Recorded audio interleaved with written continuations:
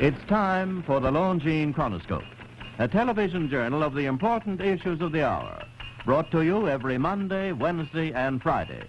A presentation of the Longines Wittnauer Watch Company, maker of Longines, the world's most honored watch, and Wittnauer, distinguished companion to the world-honored Longines.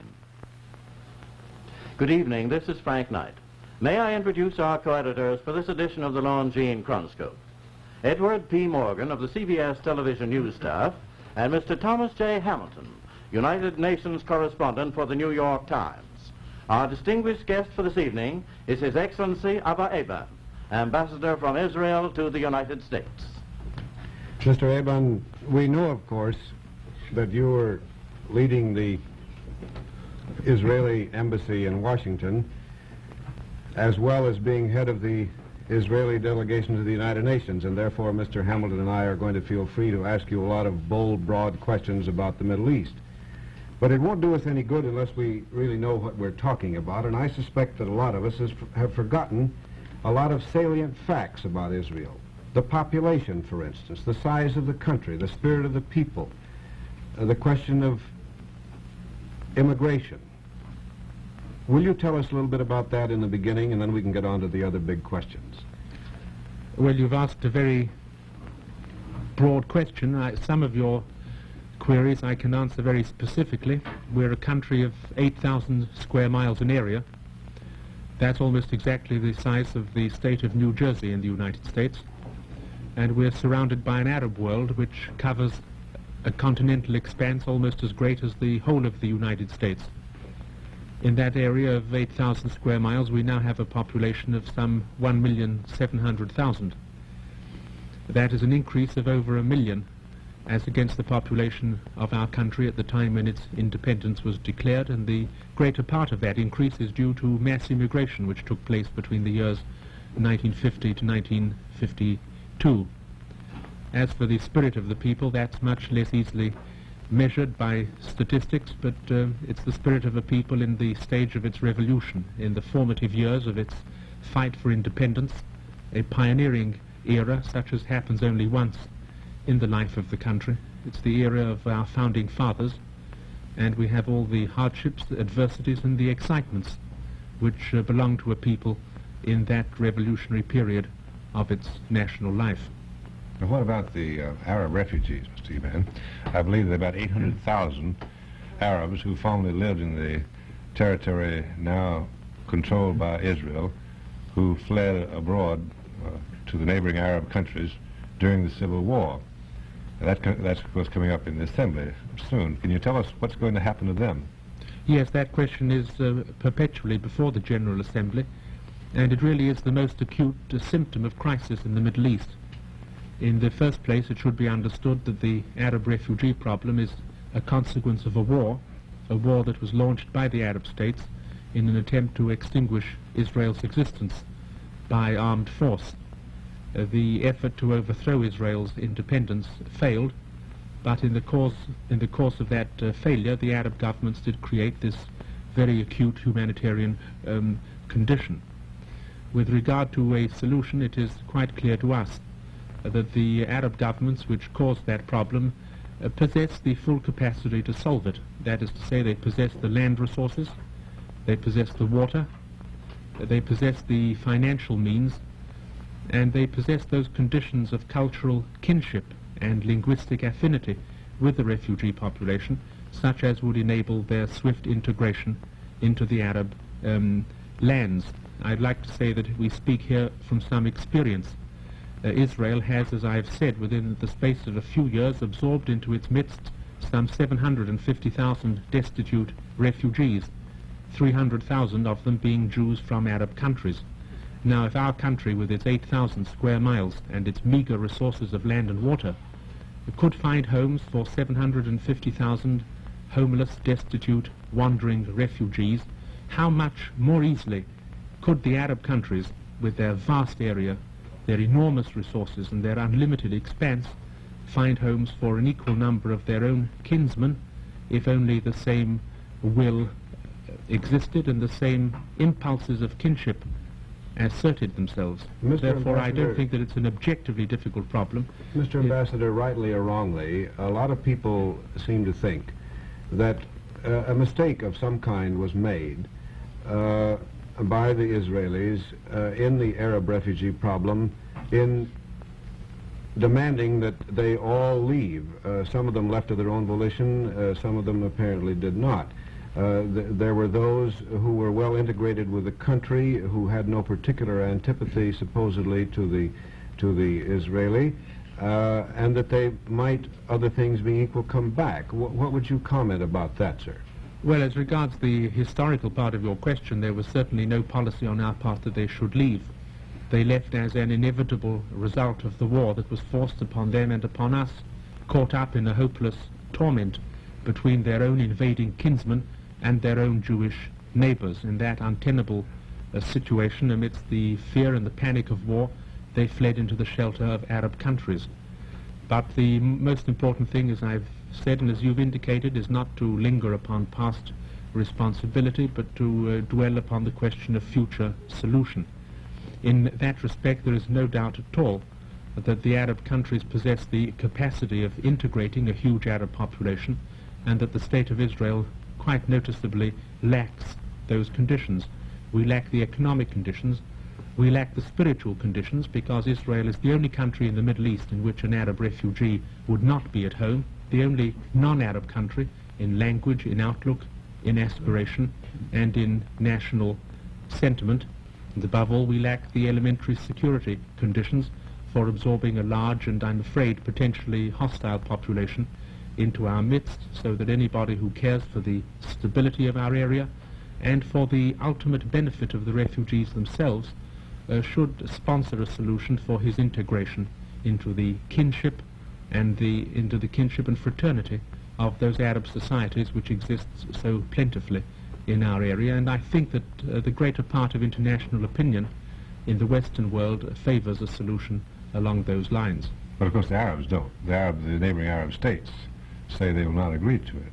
No, the neighboring Arab states apparently are more interested in preserving the political pressures inherent in the lack of refugee integration. Which brings up a very delicate point, Mr. Ambassador.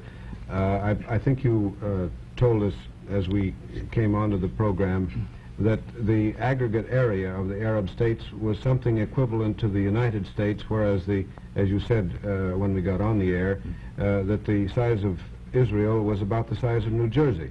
Now, how realistic is the existence of Israel under those conditions? Is it something that can go on and burgeon, or is it simply a thorn in the flesh of Middle Eastern politics?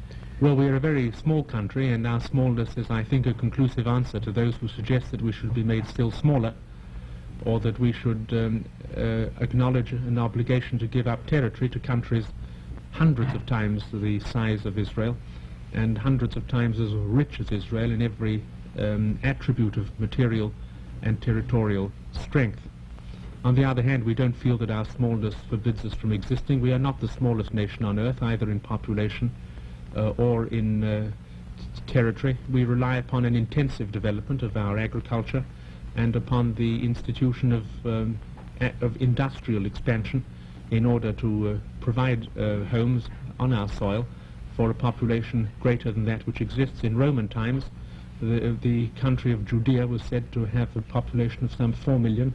That was a time before scientific development enabled intensive agriculture to be developed, and before the age of the Industrial Revolution, so that I think we could anticipate a growth to 2, 3, perhaps up to 4 million people without the pressure of the population breaking our economy down. People, pundits and others, keep talking about a power vacuum in the Middle East. Where does Israel figure in this, and is that a fair statement?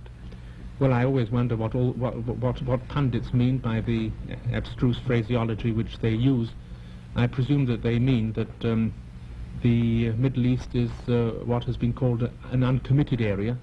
That is to say, there is no certainty where it would stand in the event of a world conflict. That is, of course, a true description of the Middle East. It has not attached itself to any world cause. As regards Israel, we are dedicated almost alone in our region to parliamentary democracy, and we would defend our institutions and our territory against any attack. And our cause is the cause of those who would resist aggression and who would maintain free institutions against attack or subversion if they should ever come. But the Middle East as a whole has not determined itself spiritually, and therefore its course of action in the event of an emergency is very much a matter for concern. Of course, there's one parallel, Mr. Eban, that a lot of people have mentioned in connection with Korea. That in Palestine, you've been operating under the armistice agreements between Israel and the Arab states for some 4 years or more, and you haven't had a peace treaty. In Korea, a lot of people are assuming that there won't be a peace treaty, and that we'll have to operate in Korea just on the basis of an armistice. How does it feel to have your affairs with the Arab states controlled solely by an armistice with no peace treaty and with the Arab boycott of Israeli commerce? Can you tell us in a couple of words an answer to a complicated question? It's a complicated question, but it's a very interesting parallel.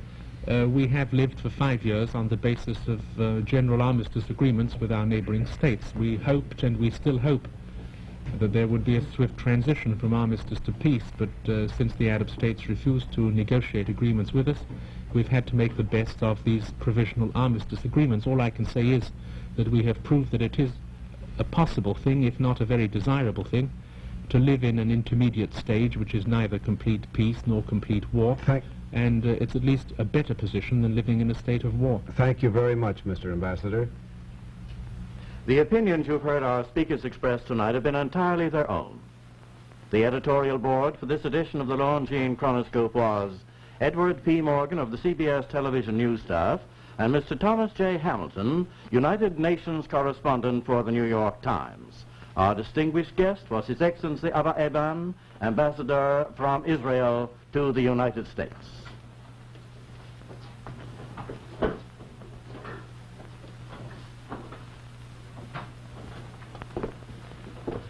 Jewelers know that a fine watch such as Longines actually improves with use. Yes, long years after an inferior watch has virtually worn out and has been discarded, a Longines watch continues to be an accurate and a dependable timepiece. So may I suggest that when you're planning the purchase of a very fine watch, first compare the facts about Longines with the facts you have about other watches you may know. Now, the facts reveal that Longines is one of the very finest of the world's watches. In side-by-side comparison with the best watches of the world, Longines is the only watch to win 10 World's Fair grand prizes, 28 gold medals, highest honors for accuracy, and a position of preference in sports, aviation, and in science. Now, the Longines watch of today is made with the skill and the experience of almost a century of fine watchmaking. It's endowed with those qualities of greater accuracy and longer life for which Longines watches are world-renowned. And yet, you may buy and own, or proudly give a Longines watch for as little as $71.50. Longines, the world's most honored watch, the world's most honored gift, premier product of the Longines Wittnauer Watch Company. Since 1866, maker of watches of the highest character.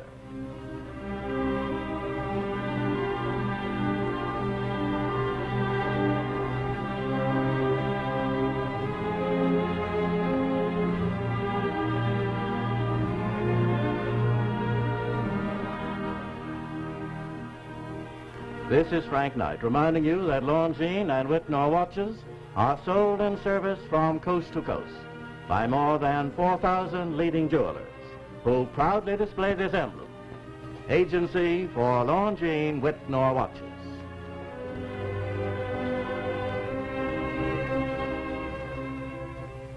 Tuesday nights, see it now on the CBS television network.